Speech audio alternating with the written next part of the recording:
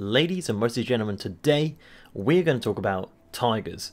And not just any tigers, we're going to talk about one specific tiger, which is the Winterspring Frostsaber. And I'm going to tell you how you can obtain this mount in World of Warcraft. Now before we begin, this guide is relevant for WoW versions Vanilla to Wrath, because in Cataclysm they actually mix it all up a bit, and I'll be making a separate video on how to get the mount on versions Cataclysm and upwards. So firstly, let me tell you a few things about this majestic beast. So the appearance is a purple armorless tiger mount, similar to the non-epic Dionysus mounts. It's the only epic ground mount with 100% riding speed, which requires 75 riding skill. So in that regard, it makes it one of the best mounts in vanilla, because most of the time you don't have enough gold for the epic mount training, and this mount is exclusively Alliance only. So as you'd imagine, the Horde don't deserve such a beautiful mount. So to get the mount, you need to be exalted with a very exclusive faction known as the Wintersaber Trainers. Now this faction only contains 3 members, and they are Chow Fairwind, so she's actually in a small camp in northeast Winterspring, chilling with Umbrance the Spirit Speaker, who's mysteriously hiding inside a little cabin, looking all suspicious. She doesn't actually serve any purpose in game, other than just making up the numbers in the faction.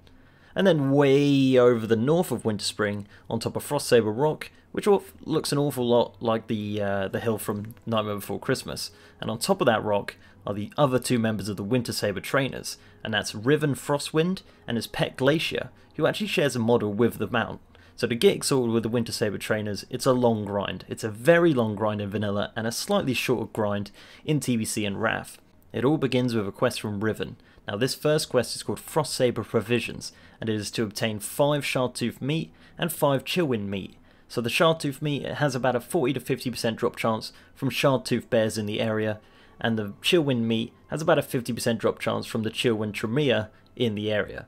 This quest rewards 50 rep in vanilla and 250 rep in TBC and Wrath, and this quest becomes repeatable once it's complete. Once you've done that quest a couple times and you've hit halfway through neutral, another quest will unlock. Now this quest is called Winterfall Intrusion. Now that is to kill 5 Winterfall Shamans and 5 Winterfall Ursas. Now these guys are located in the Winterfall Hold, which is on the east side of Winterspring, and this quest also rewards 50 rep in vanilla and 250 in TBC and Wrath, and this also becomes repeatable after completion. So after a lot of running back and forth, repeating the same quest over and over again until you start to lose the will to live, another quest opens up, and this happens when you hit Honoured with the Wintersaber Trainers. Now this quest is called Rampaging Giants, and it's to kill 4 Frostmaw Giants and 4 Frostmaw Preservers. This quest is located in the southernmost region of Winterspring in an area called the Frostwhisper Gorge. Now this quest is actually classed as a group quest, but it seemed pretty easy to kill the NPCs on the vanilla server I was on, and it'll be very easy to solo in a TBC or Wrath server. Now this quest rewards 75 rep in vanilla and 350 in TBC and Wrath. So in vanilla, if you choose not to do the group quest, you'll need to do a total of 840 quests, and if you do choose to do the group quests, you're looking around 750 quests in total. And for TBC and Wrath, you'll be looking around 550 quests total. So it's no small feat to get this mount, but once you do, it's the greatest feeling. I actually did grind this mount back in vanilla myself, and I still ride it on a regular basis on my main in Legion. So that's pretty much it. I hope you enjoyed the video, and hopefully you learnt a thing or two. If you liked the video, don't forget to give it a like, and subscribe if you haven't already. And let me know in the comments if you've ever obtained this mount in game, or if you're going to use this guide to help you along on your long grind.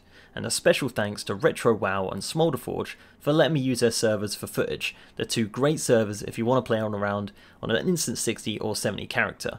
I'll be bringing out a separate video soon covering the post-Cataclysm version of this mount and its Horde counterpart, which they added to stop them crying so much. And with that guys, I'll see you next time.